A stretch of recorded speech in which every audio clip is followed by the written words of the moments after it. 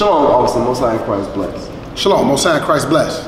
Why did you join IUIC? Well, I joined IUIC because I saw men of God that was actually keeping the commandments as it is written in the Bible. I've never seen that a day in my life, ever. So when I saw that, I knew that it was something different about this group that I was looking at, which was actually the only group I ever looked at.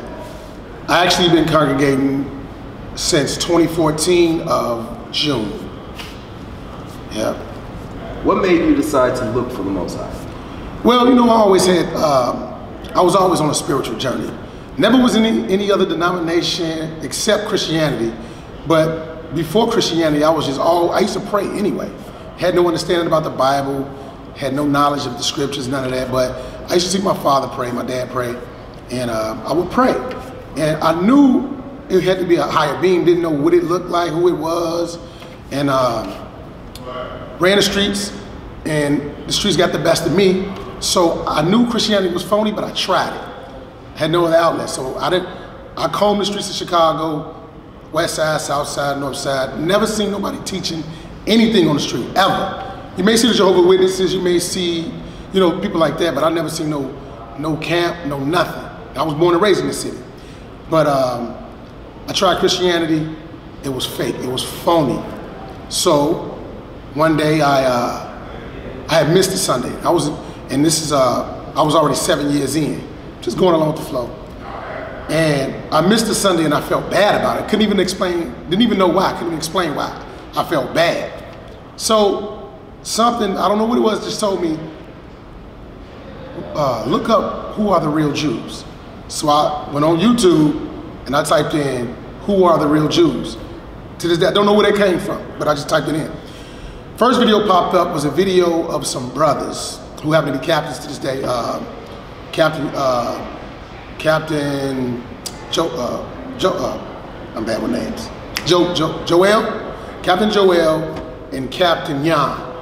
They was doing somewhat of a classroom setting. I think it was the Black Hispanic Club Heritage or something like that. And they had visuals. They had like the projector screen along with the Bible, reading out of the scriptures. They had artifacts.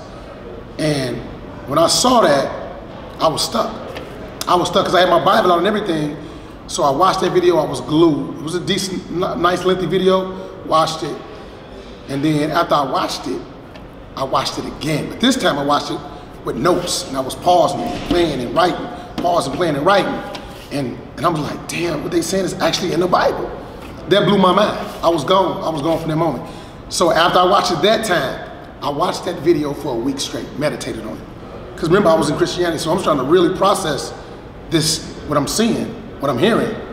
And after a week, everybody in my family thought I was bugged out, because I was ordering fringes from places I never even heard of. You know, I was ordering fringes. I was, you know, getting rid of stuff that wasn't 100%. And then I finally, I wrote an email to the Bishop Nathaniel. I don't know if you remember it, but I wrote an email to Bishop Nathaniel, and I was anxious, and I didn't get a response right away. So I wrote another one right after that. And the other email I wrote was kind of like niggerish, because I was like, look, man, I'm trying to find out, where y'all located at, whatever. So he instantly replied. He said, shalom, brother, calm down. Where are you located? And I was like, oh, praise the answer. So I stayed in Chicago. And he said, good, we got brothers. He emailed me, we got brothers in Chicago. Check this number out. So I get the number, I call the number, and it goes on the website and see that the number matches what he gave me. It had, I think, Captain Ramya, Officer Gabriel, but I didn't get no answer. So now I'm kind of still anxious, like, man. So I left voicemails, got a call back. On the phone was a voice that was deep. I'm like, damn, who's this brother I'm talking to? Well, the person on the phone asked direct questions, straight direct questions, straight to the point. And I was like, man, this is what I'm talking about. And I was anxious to come in, but it was a process during that time. During that time, you was not allowed to congregate until you have been learning online for at least 3 months. I think that's what it was. So I was kind of like, damn, man, you know what I'm saying? So I was learning online for 3 months, but during that 3 month period, I had to watch all their videos took a lot of notes. I had like 3 notebooks full of just notes, you know what I mean? And so when I finally got a chance to come in, the congregate finally, right before I came in, Officer Gabriel had told me to meet him at Chicago Public Library. Met him there, explained who I was, my whole little story, how I found him. And then he said, okay, cool, all right. I want you to meet me at next week around this time. He gave me an address. It was a textile where apparently they buy their fringes from. So he told me to bring about 5 shirts with you when I meet him. So next week I brought like 5 shirts, met him at this textile store and gave him the shirts. I forgot I had them in a bag. In that bag, I had like some decent fragrance, like an expensive fragrance. That was just a gift that I was giving the officer, you know, for having me come in and fringe my shirts. And then we parted ways. And, he got home, I got home. I got a phone call. He said, hey, yo, you left something in the bag. He said, yeah, I think you left some. I said, no, that's a gift from me to you because you didn't have to fringe my shirts. He said, all praises, man. Thank you. I appreciate that. That's very charitable of you. And so he called me like a couple days later. He gave me his address to his house. He said, your shirts are ready. I said, oh, cool. Came pick my shirts up. We sat, we chatted. They didn't charge me nothing. And I thought that was amazing. 5 shirts, fringed up, border blue, didn't get charged a penny. So that following Sabbath, I was congregating. And I gotta say, that being my first experience amongst the body, and it wasn't many people. It was like maybe 4 brothers and like maybe 5 sisters. And the way they had it set up, it was a lot of order. You know, you had a reader, you had a teacher, you had a lot of, they had a precept sheet, welcome home packet. And then like, as time went on, that day, sisters came out of the kitchen with trays of food and like, smiling and saluting. That was different to me. I never seen nothing like that. You know, I'm fresh out the world. I'm used to going to barbecues and, you know, help yourself, fix your own plate.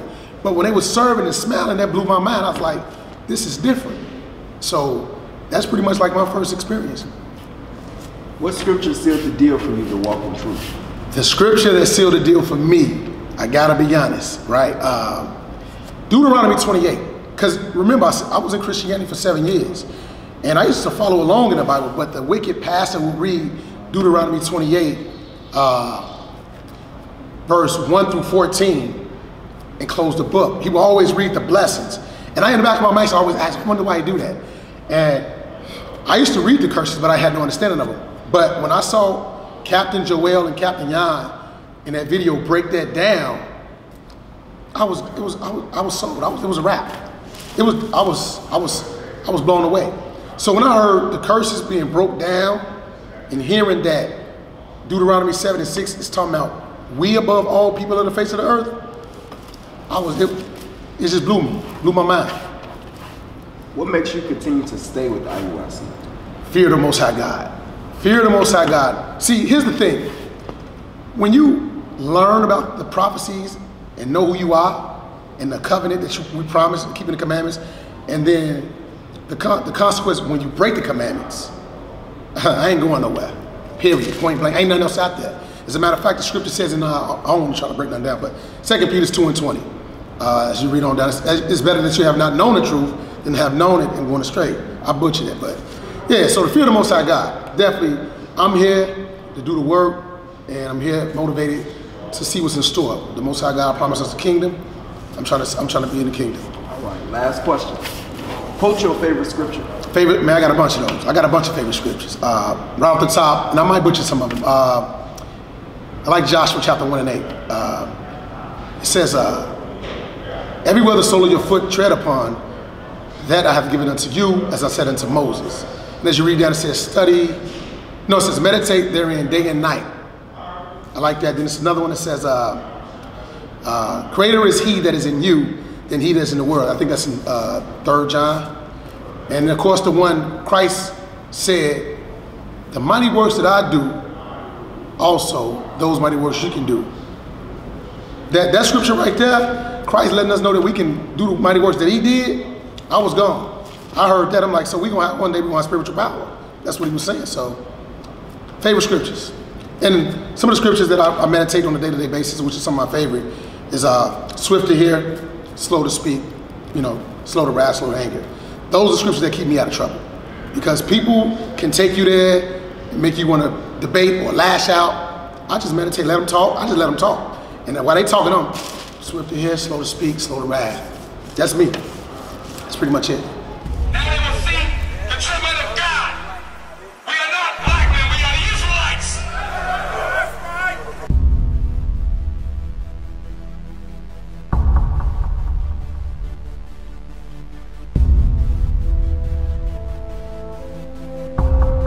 Take care of us. Take care of us. And our children too. And our children too. We have repented. We have repented.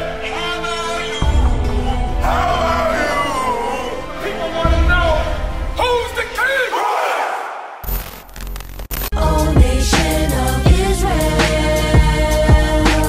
it's time to return to the Father. Oh, nation of Israel, it's time to return to the Father. Now why they trying to make it so hard to serve God? And why when I say that I'm a Jew it sound odd? For years I've been walking around saying that I'm a black man. I ain't saying that no more, it sounds wrong, man. This is Bishop Nathaniel of Israel United in Christ. Please subscribe to our YouTube channels. Stay up to date with our latest events, music, and classroom lessons.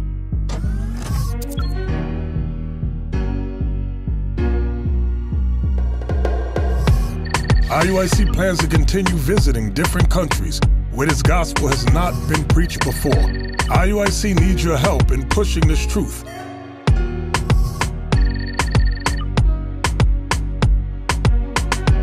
So join us. Subscribe to our Instagram, Facebook, Twitter, and podcasts, and stay up to date with us.